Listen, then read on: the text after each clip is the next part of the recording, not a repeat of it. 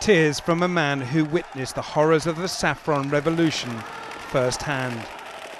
Until now, U Pancha, a Sikh businessman, was the unknown face of Burma's uprising.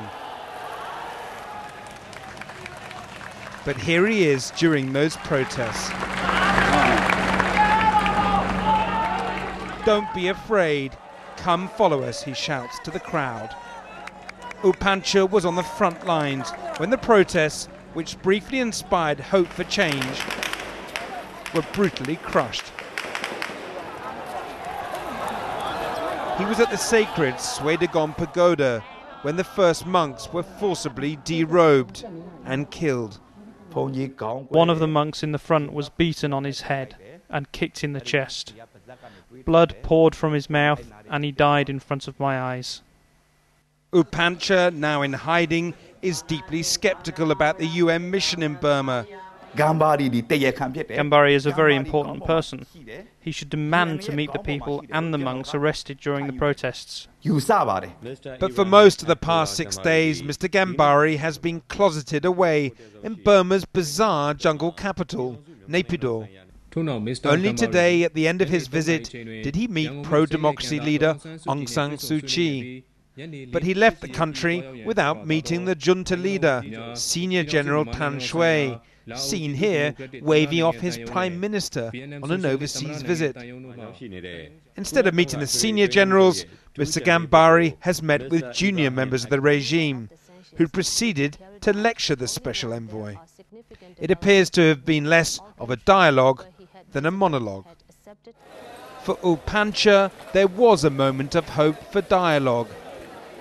He revealed to Channel 4 News that not all military commanders were prepared to follow orders to fire on monks and unarmed civilians. He held secret talks with a senior army officer who refused to carry out the orders of Burma's military strongman. The commander of the 77th Regiment said to me, "We will not shoot. We understand the situation, so please hold the demonstrations in a peaceful manner." So they sent another commander, Thura Shui Man, to Rangoon, and he ordered his soldiers to shoot the protesters.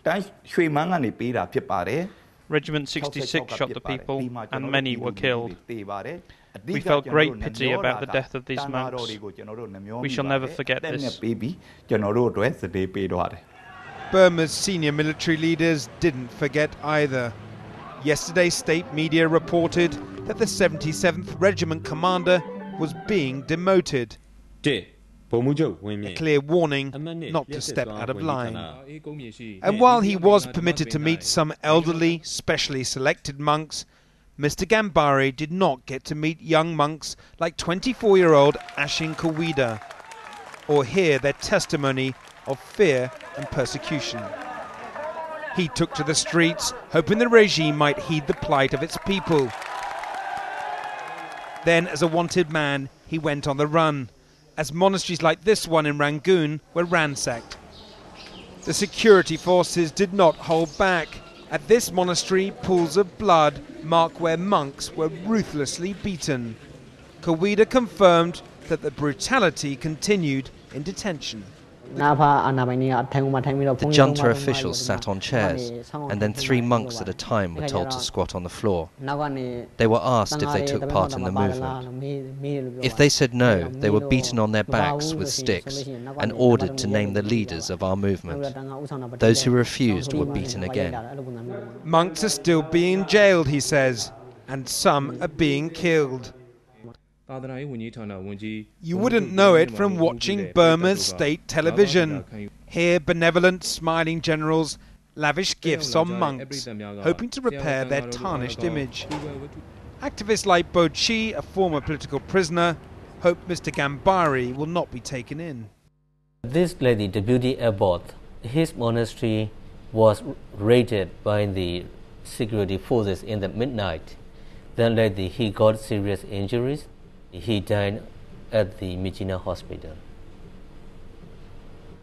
Bo Chi's organization has documented that over 1,000 people are still being held in detention following the crackdown, far more than the government admits to.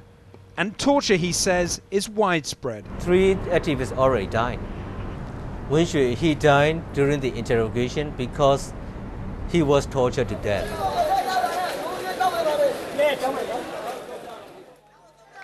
And Bochi has further revelations which underline the urgency of Mr. Gambari's task.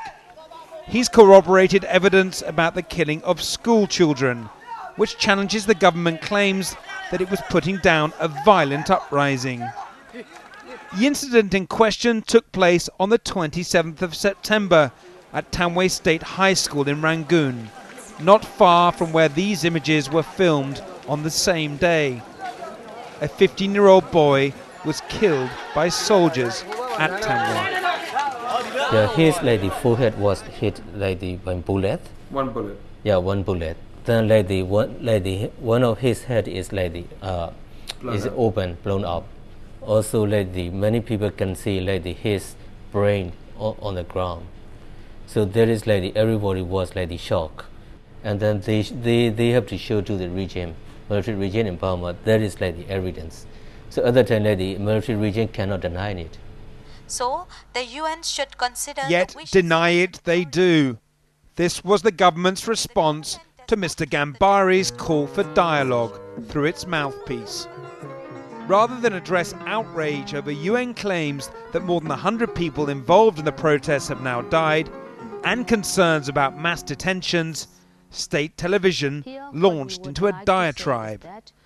Quoting the country's information minister, it began like this. But will never accept any interference that may harm our sovereignty. And then a thinly veiled threat to Mr. Gambari. You should not force or pressure us by harming the rule of UN to shape us as aspired by a big power. If so, your role of negotiator will be spoiled. In junta speak, Mr. Gambari was being told that getting the senior generals to sit down to talks with Aung San Suu Kyi remains a big challenge for the UN, even though she's made it clear she is ready to talk. Aung San Suu Kyi herself has publicly said she will not rule out power sharing. She will not rule out all options until there is an actual dialogue. All options are still on the table. A UN statement issued tonight following Mr. Gambari's meeting with Suu Kyi claimed the way is open for substantive dialogue, but gave few details except to say that the envoy will return to pursue his mission. But for some Burma watchers, it appears the generals are just stringing the envoy along. This is a very clear, a very strong signal from the top military leaders that this is the internal affair of Burma. We're going to have our homegrown democracy, our homegrown roadmap in our country. You are out. As Mr. Gambari left Burma, state television continued to show the familiar fare of staged managed rallies in support of the regime. This is what awaits the UN Special Human Rights Envoy Paulo Pinheiro when he arrives next week for his first visit in 4 years. Will it just be more of the same, or is there perhaps a flicker of hope for change? Inigo Gilmore, Channel 4 News, Bangkok.